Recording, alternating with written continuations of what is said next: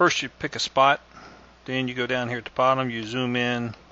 I don't know how close you want to zoom in, and then you come up and you just pick the square. But you want to make it look like the size of an envelope, and it's quarter what size envelope you want. That looks like about right.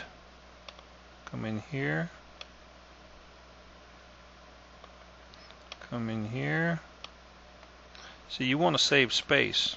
You create too many icons by downloading, and you're going to cause a problem with space. You're going to eat up all your space. So there you go. That cost you very little real estate. And you take that and then you group it. Control R.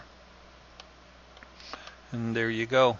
Now you can make that a click. You make that a button. Format as a button setup, and then set a script to it so that it will open up. Now what I'm going to do is put a little circle right here in the corner, just like they do on the media sites, so that there'll be 1 or 2 or 3 messages when you click on it.